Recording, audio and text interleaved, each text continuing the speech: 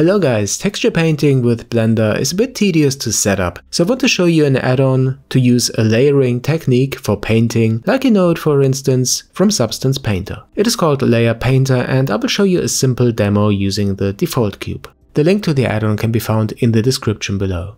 When the add-on is installed, you find this tab in the Materials panel, Layer Painter. And before we start painting, I scale down the cube a bit in edit mode and add a bevel. Just that we have something that looks a bit more interesting. Like that, and I set the shading to smooth. And the viewport shading I set to the look depth mode. Okay, now let's see, the first thing we have to do is to create a new material. I want this material to be a kind of paint, a bit reflective, not too rough. But before we have to define a preset, and I will use the Blender PBR preset. That is based on the principal shader, and in that we have PBR channels like albedo, roughness, metallic and so on. Once we have this, we can define layers. There are three kinds of layers: normal layers, filters and folders. In this tutorial I focus on normal layers, and the normal layers also have channels and filters. You will see this in an example. The first one I call paint layer because I want it to be a kind of steel paint. And before we start defining the color, let's have a look at the channels. We have the channels albedo, metallic, roughness, bump, normal, that you know perhaps from the principal shader. For this layer I use albedo, roughness and bump. Okay, now set the color to a red tone. This is the albedo channel, the base color. And I decrease the roughness to make it a bit more reflective.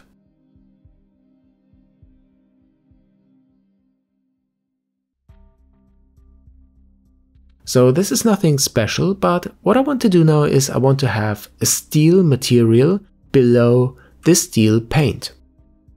So I have to add a second layer, and you find it perhaps a bit confusing that I added to the top above the red paint, because I said that I wanted to be below the paint, but you see why in a moment. I call this new layer metal layer, and for the channels I use albedo, roughness, metallic and bump.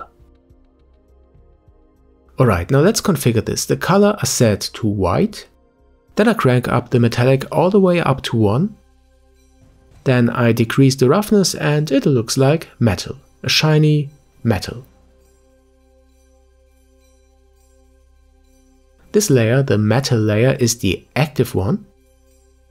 You see this checkbox or radio button is selected. And now click this button here so that we can add a mask. I want to mask this layer to make it appear below the other one. Let's see which masks we have. You see we have quite a few, and I want the material to look damaged. So select a damage mask. You see we have a small change, but the masks need certain maps to work properly. So we have to bake these maps before. Perhaps you know this from Substance Painter, there we have the mesh maps, and this is the same principle. Here we have the pointiness, the ambient occlusion and the bevel. Now go ahead and bake each of these maps. And already after baking the pointiness, you see that the behavior of the masks has changed. I bake the others now as well. I speed this up a bit, and then we continue to configure the mask.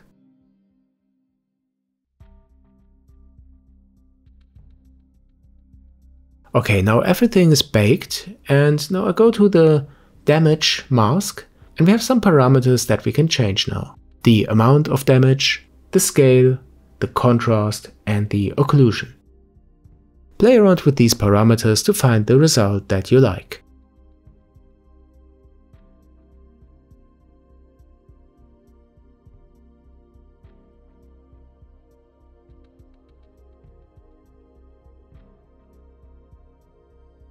Okay, I stick to this now, but the masks can be layered as well. It's a stack. So we can add another mask, for instance here this texture mask.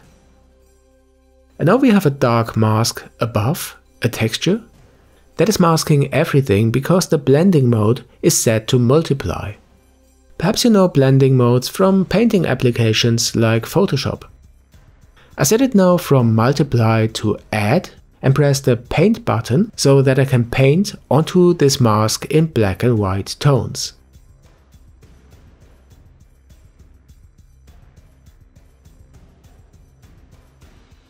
Okay, after that I could paint white onto the mask, and in this blending mode I'm kind of painting away the mask.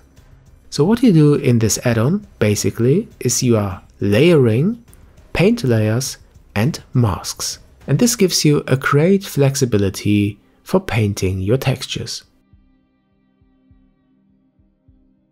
Now I'm painting a little bit around, but this is just one example.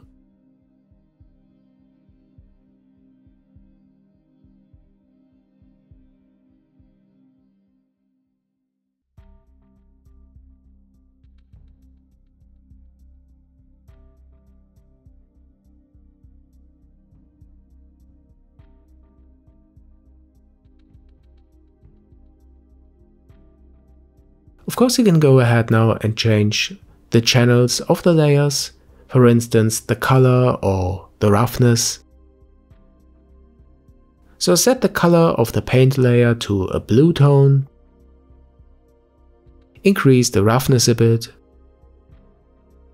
just to give it a different look and feel.